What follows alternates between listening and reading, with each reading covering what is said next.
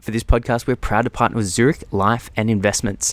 As one of the last true independent life insurers, Zurich has always believed in the value of advice and the professionals who provide it. They continue to invest in programs such as this one that are designed to strengthen the health and reputation of the advice profession. They're excited about the chance to partner with us, XY Advisor, to help shape the future direction of advice and help make it more accessible to more Australians. To find out more or to check out some of the latest advisor support tools, visit the website or ask your Zurich BDM. We all know education is one of the biggest things in the industry at the moment. It's why we've created the XY Advisor platform. It allows advisors to do short 4-week courses. And what we're really keen to do is to get as many awesome content providers in there. So if you're an advisor or a service provider who have put together an awesome solution which can affect change in the way an advisor does their job on a Monday morning, please do put together an application for us at www.xyadvisor.com. Marcus Aurelius, what's happening, my man? I'm here for Cat Fancy Magazine's podcast, a weekly podcast series on Meow FM. Meow FM. Turn the knob up to 11 and rip the knob off. So speaking of ripping the knobs off, Mordor. Segues. Mordor. Like Mordor. How's the business going, mate? Like Mordor Wealth. So the idea was originally to really niche down on the Lord of the Rings and Hobbit fans, and yes. That's why I didn't realize that there were only one of you out there. For the uninitiated, Mirador, obviously, Wealth. Yep. That is the correct pronunciation.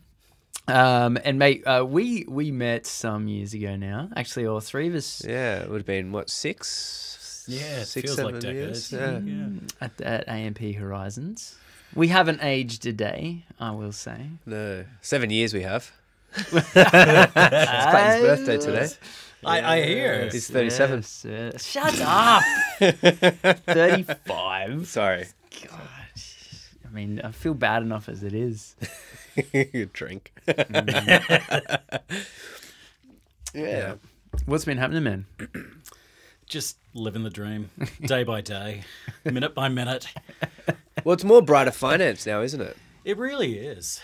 So for those listening that have never heard of me, which will be all of you, I originally set up an advice business from scratch, and after going through for a couple of years, also was finding that I was delivering a lot of mortgage leads to mortgage brokers, and thought, well, you know, I've been banking before. How easy would this be to get into? So I started Brighter Finance as a mortgage broking business maybe 3 years ago. Yeah, 4 wow. years ago now. And that would be 95% of the business at this point. Wow. Yeah, right. So I very rarely do advice. I've got existing clients, but all the new inquiries at the moment, I'm sending on those to other advisors because it's just what I'm focusing on. Cool. Well, I mean, it makes sense, right? Because you were at Macquarie, then AMP. Yeah. Yeah. So, so I've been predominantly doing mortgage broking for a couple of years now. Yeah, wow. How do you find it compared with the financial services side of things? I'd say to those that are not doing both, that the amount of time it takes for clients to come back to you for an inquiry that's related to a loan application is about 5% of the time it takes them to come back to you from a question. Hey, wait, so people are more motivated to buy a home than they are to complete a trauma policy? Right. Get out of town. This is shocking. Cancel the whole thing. Absolutely shocking.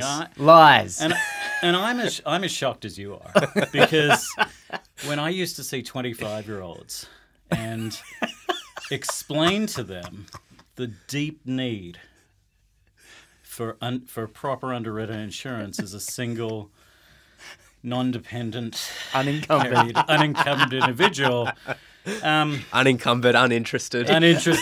You know, the fact that they didn't get back to me in a month was just mind-boggling. Yeah. So, travesty. After a lot of drinking of cask wine, I just decided that there had to be a better way of doing things. Yeah. So, you know, certainly I still think there's a huge role for advisors to play. It just at the moment, it's just not where I'm focusing my time.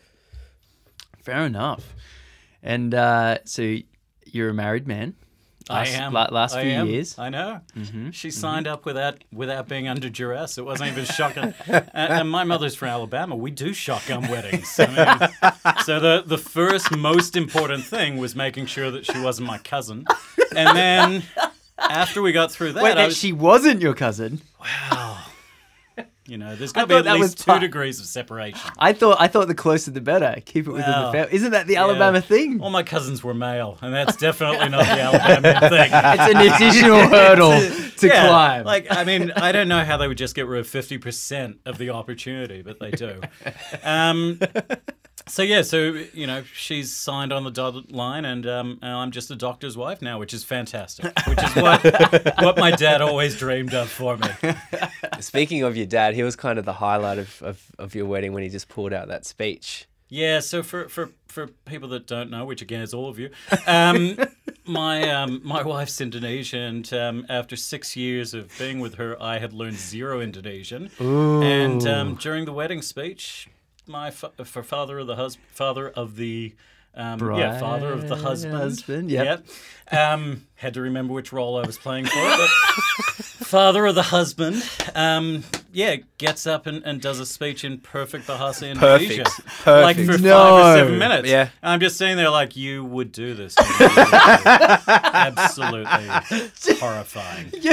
Well, completely showed you up. Absolutely. And even before, the night before, I said, no, you're not going to do anything stupid like speaking Indonesian. No. And then boom, straight into it. Mate, it was perfect. My God. You had half of the audience with their mouths open, which Marcus aside, and then the other side smiling and just like unbelievable. It was perfect. They were so impressed. Oh, mate, it was impressive. Much more impressed with my father than they are with me. Which, probably fair enough when we think about it. Yeah. That was a great night. Oh my goodness. Oh my goodness. So since then, you'll be all pleased to learn that I have been taking Indonesian lessons for 2 years. Well, selamat siang. Terima kasih. Tiramisu. Tiramisu. Bintang. Yes. Yeah. Okay. I've got my bintang tattoos on both legs and the Southern Cross across my chest. We won't whip that out for the video viewers over here. Nice. Indecency laws in Sydney. Mate, I didn't know that you were an Alabamian. Is that the right term? And that explains the baseball aficionado. I think the official term is redneck.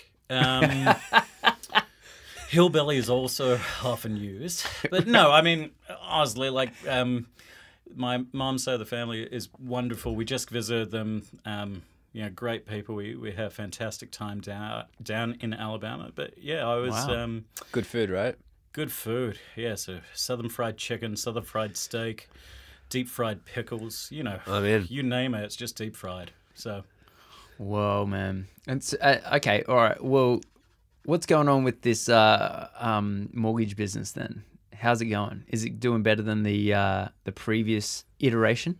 Well, it is because I didn't name it after Lord of the Rings. So that was the key. So anyone's wanting to start practice out there, you can niche, but not too hard. So if you niche down to like philanthropists that are also interested in cats, yeah, you're going to have like 2 clients. Yeah. And yes, they'll be great clients because you get along with them.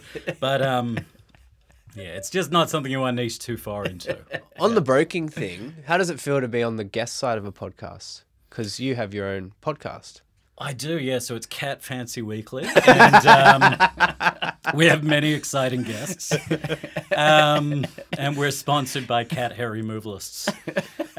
No, so being a guest, I mean, this is far more professional than anything that we would do. Well, how do you do your podcast? So we do our podcast out of a bathroom, because it's just softer walls and whatever. Right. That's what I've been told. So You want that stadium sound. Yes, that's right. Like the Echo, we like it to be like a performance. It's piece. grand. Yeah. No, we do ours out of a serviced office in the city. So I run the business out of a serviced office. I get a few hours a week of meeting room space, and because most mortgage broking meetings happen in people's homes, I don't need the meeting room space during the day. So we use that as the location for our podcasts. Where's most of your business coming from? I would say it's a variety of sources. So we get a lot of referral business off mortgage broking, more than I ever got with planning. So I would say that of every client that we see in terms of mortgage broking, we're getting, 1 to 2 referrals from that. Really? And that's in the first 6 months. Wow. Whoa. Whereas for planning, I have had off and on, but I've never had it sustainable like this is. Yeah. Right. So we get that. I get general inquiries. I've had inquiries from even things like bank websites. So a lot of the players that aren't, say, Commonwealth Bank, the smaller players have lists of brokers in your area. Right. So we do get some calls through that. Yeah, wow. And the website as well? We get a few through the website. I've gone a couple through the podcast as well. Yeah. But nothing to the level of the referral business that we're getting from existing clients. I'm keen to sort of talk to you about the podcast a little if I can, because I imagine, especially a lot of XY advisors are keen on, doing something like that, and it's the business going to clients rather than this podcast business to business, a little different. What kind of drove doing that, and how'd you go about it, and what it cost, and is it a waste of time, or do you love it?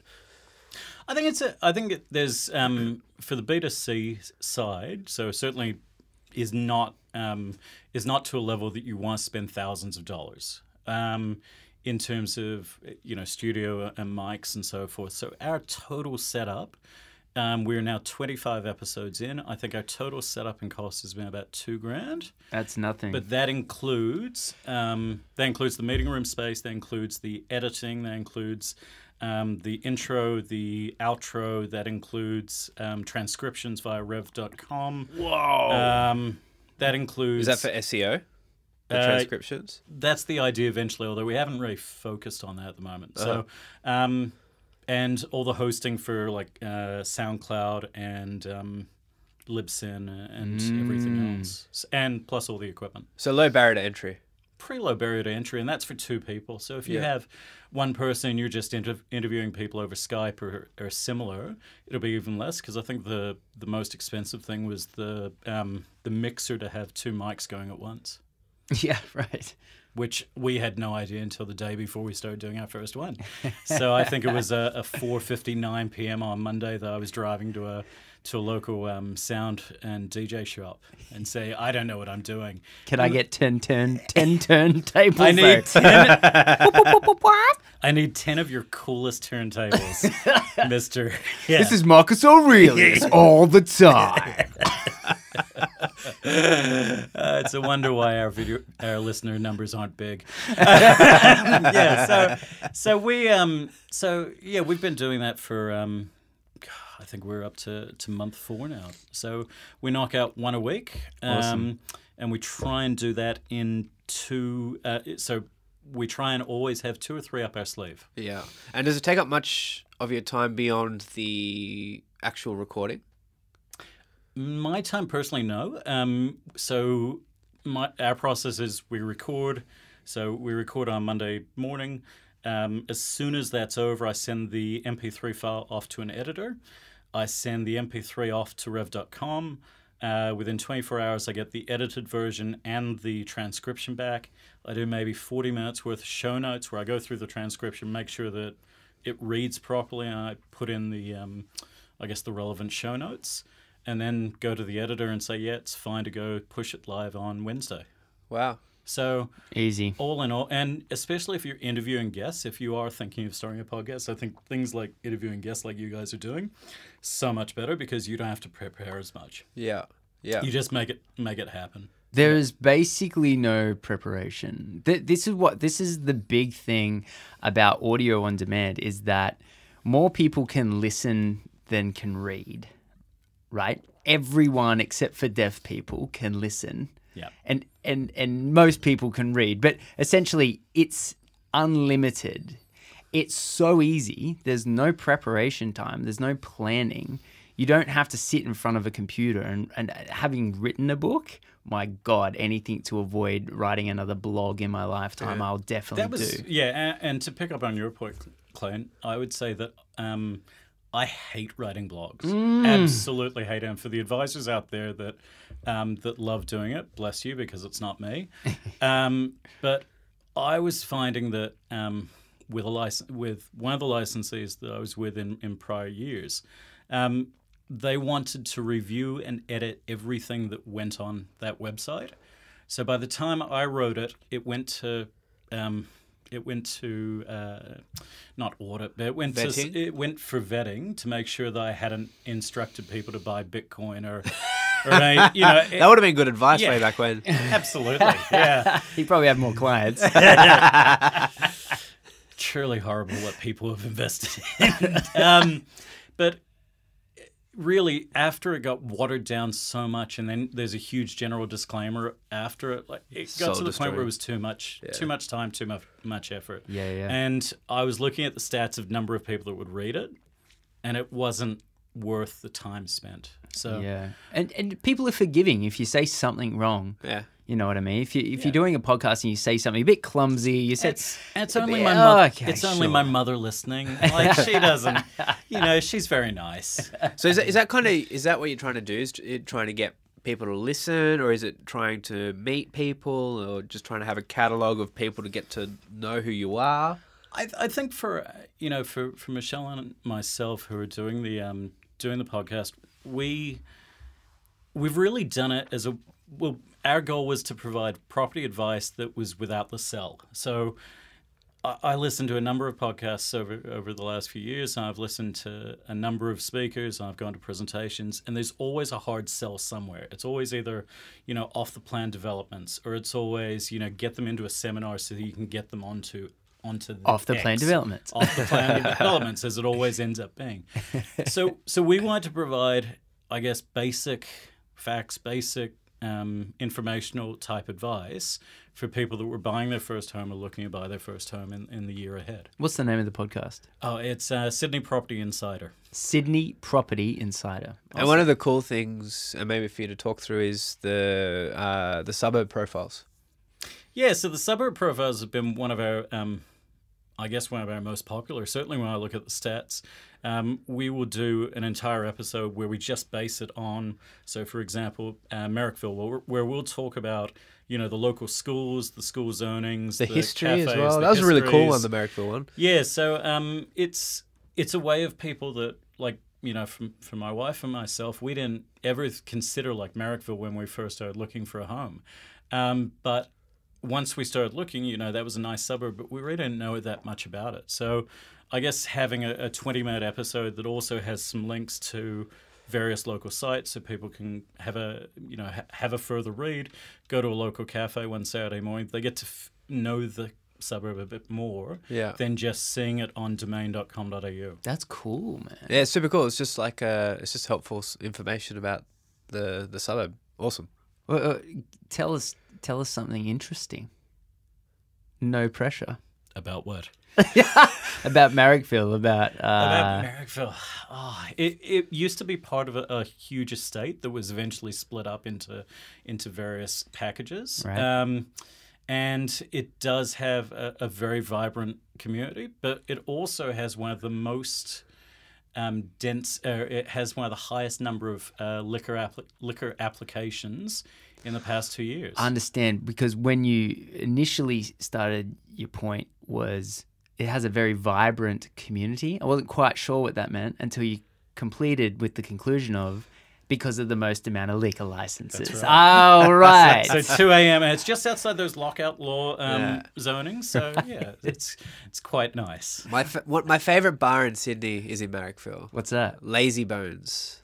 Don't know it. You walk down Illawarra Road, I think it is in Marrickville. And it's really unsuspecting. You walk up the stairs, and it's just this big floor of like Chesterfield lounges, deep, rich curtains. It's beautiful, and it's this jazz club, and it's this old dude who will stay open much more later than he's allowed to, and be really generous with the drinks and all that stuff. He just loves the music. Whoa. Super cool. What's it called? Lazy Bones. Lazy Bones. Yeah. How much of a referral fee do you get for this? Enough. He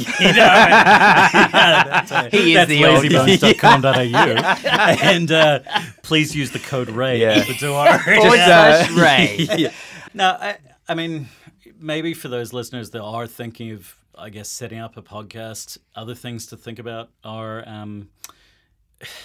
getting a list of things that you want to talk about, especially if you're doing it as an advisor. So I think as advisors, which I imagine most listeners are, I'd probably still check with the licensee to see what their requirements are. I know I did for the podcast we do, and that's as a mortgage broker. So I still check with the licensee to see what I could and could not say. And I would also put a general disclaimer on show notes, transcripts, anything. You guys know what you need to do. Well, you're on the more diligent end of legalities. It's because your dad's a lawyer or something, right? No, Dad's unemployed. I believe we call that retired. Yeah, well, he's spending the kids' inheritance. So on Indonesian lessons. On Indonesian lessons, which certainly helpful in making his son look bad. Yeah, I always think of things, and this goes back to when I was doing as advisor. I always think of things of how do I, what happens when everything goes down and I end up standing in court. And it hasn't happened yet, touch wood. And, I don't think that we've ever done anything that would be seen as less than the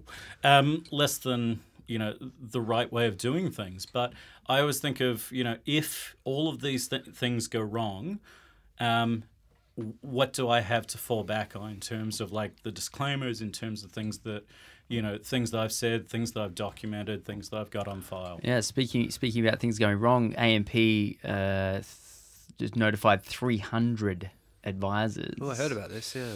That they've done something wrong and they need to potentially find a new home. Who's done something? As in the advisors or the licensee? Yeah, really new. Yeah. Wow. Yeah. So as a follow on from Dover, where no one knows how many of so-called the bad apples were in Dover. I think to paint that whole license as full of bad advisors was appalling. Yeah. And to be forced to shut up shop, I think was horrible. And I'd love, over the next couple of months, it'd be good to really chase up some of those advisors and see where they ended up and how what that process was like. Because I fear it's going to continue to happen, and 300 AMP advisors were just notified. So what does that mean, though? That's the licensee saying they've done something wrong, or the 300 advisors saying they've done something wrong? No, it's the licensee saying to these 300 advisors that they're shutting up shop. Well, let's see, because okay, it's very new information, so I'm not quite sure how it's going to roll out. But the reason I bring this up is you went through a couple of dealer groups, right? I did, yes. And what's your experience like? So my experience is when you start with a dealer group or start with a licensee, do your homework on that licensee in both talking to the people that are from the licensee themselves, and then speak to the advisors that are actually in that licensee or that are ARs. So yes, when I started the business, I was with a different licensee. After about 6 weeks, I realized that it wasn't the right fit for me. Because 6 weeks? Yeah, wow. I ended up being there for about 4 months because I wanted to check and find, the right home for longer term. But I would say after the first 6 weeks of being there, I saw things that I wasn't, it just wasn't the licensee for me. They weren't doing anything wrong. It just things that I would send up for either vetting and the questions I would get back just didn't make sense to me. And I'm very simple. So I started looking elsewhere. And so I have a few existing clients, but we're not taking on new clients at this stage. But the licensee I'm with, which is Synchron, I certainly agree with their findings. Whenever they've done audit, it's come back completely clean. But it's the information they've provided about, okay, so here on this page, you might want to add 2 sentences because of this reason. It's the because of this reason that I find really helpful. Not just, you need to do this. It's the reason we're doing this is because this will assist when your clients read the statement of advice. And to me, that's much more the practical, helpful part, because it's not just a prescriptive, you need to do these 34 things. It's, let's have a look. Let's make sure that the story makes sense from client came in to see you for this, client walked out and they received this, what they had asked for. So I'm very happy with the licensee I'm with now. Synchron cool with the podcast? Well, I don't do as an advisor, so so I haven't thought through this one. But again, for anyone listening out there, I'm just a mortgage broker, just trying to get by every day. Just memeing cats. Just everywhere. just cat memes. How is That's Boots, it. by the way? Boots, our ragdoll. He's 6. We have a 1.5-year-old dog. So, Beautiful dog. Yeah. So she's horrible, but she just tears her way through anything. It's this big poodle. Yeah, she's a she's a Labradoodle. Yeah. Okay. She's not this big, mate. For those listening, Clayton just put it up to his head. No, she's not 6 feet tall. She's just a Labradoodle. But why would you get... Clayton, you're not married yet, mate. Correct. When you get married, you'll understand that you don't have a say in many things anymore. And you should just remember, yes, dear, or whatever you want, is always the best I was wondering what answer. that tattoo was on your wrist. Yeah, it was yes, dear on the left and whatever you want on the right. Yeah, Clayton's actually getting married next month in Finland. That's right. That's what we like to hear. Yeah, for sure. One more to the grave. So what do you kind of see as like the tomorrow for mortgage broking? Because obviously there's a lot of changes going on in FID services. Yeah. I think mortgage broking will certainly have changes as well. I do feel that there's a slight difference from the way that it's viewed compared to the way that planners are viewed. I'm certainly not the expert in this, but when I speak to people that are not in financial services about planning versus mortgage broking, they totally understand how a mortgage broker brings value. Planners still have a bit of that, sadly, that negative belief around them. Right. So it's interesting the feedback I've gotten when I've presented myself in the last, I guess, couple of years as a mortgage broker versus a financial planner. Yeah. So mortgage broking, there's always a conversation that leads from it. Planning, it's, oh, you're a planner, and that's where the conversation ends. And I'm totally saying that could just be me, but I know of some others that do both. Again, that's been their feedback as well. What do you think about? Do you think there's any conflicts in mortgage commissions? Okay. I just don't know. I personally don't. Even though I've never done a mortgage, I don't think there's a conflict simply because the decisions are being made by the client independent of the mortgage broker. Sure, there's a pre-approval, right? But technically, even that, the mortgage broker is simply just executing what the reality is, right? And so people are going. I disagree with the concept of getting a pre-approval, finding out what your maximum is, and then trying to find a house to fit that. Like, I disagree with that, but we don't live in a society where you can't do that. So of course that's what people are going to do. With that said, the mortgage broker is simply just executing what's being asked of them, and then they're simply executing the mortgage once the property has been purchased. So I don't see a conflict. Do you?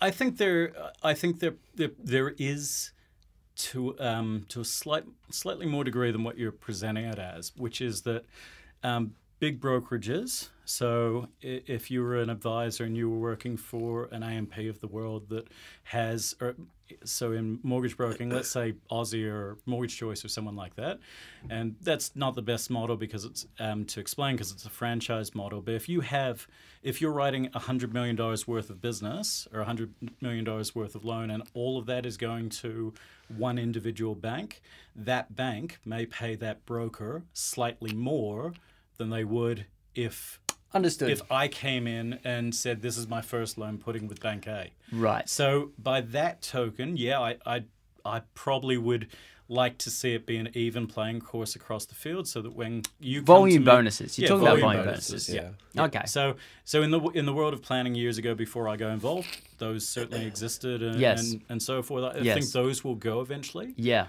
Okay, cool. I didn't know that. You can't actually switch off commission on a loan, can you? No, not Super really. weird. Yeah, so there's a way that you could rebate it, but it's almost it'd be like tooth and nail trying to get that done because it comes to you as one payment each month. So you'd have to separate it down to the dollars and cent and rebate it, and it's just not a model that's currently really rolled out by a lot of people. I know a couple of brokers that do it, but I don't know many. Yeah. So I think, and to your point about, really about how much people going to a broker and just executing, I think it's a little more than that. So if I think about through sort of the last few clients that I've seen, they've come to me with needs, sort of like they would as an advisor. They come to you with needs, and you find a few solutions. I do it a bit differently than other brokers. I go back to them with 3 options and say, based on what you've told me, and present almost a statement of advice, for lack of a better term. I provide sort of a 20-page document that goes, okay, so Mr. and Mrs. Smith, you've come to me, you want to buy your first home, you want principal and interest, you're worried about interest rates, but you also want the flexibility to pay down your loan when you have extra money come through.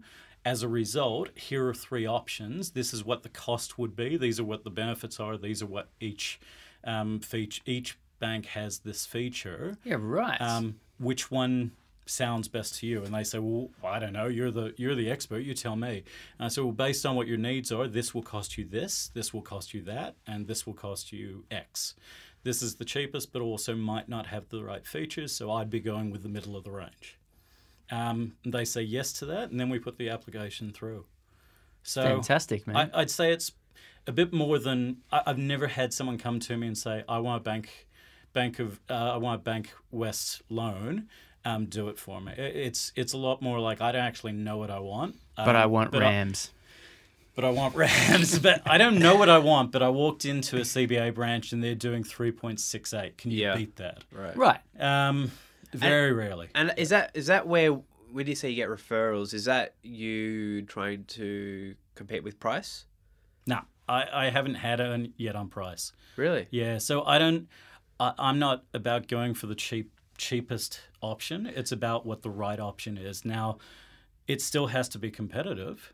But if it's 0.04% more and includes an offset account, and the clients have 0.04.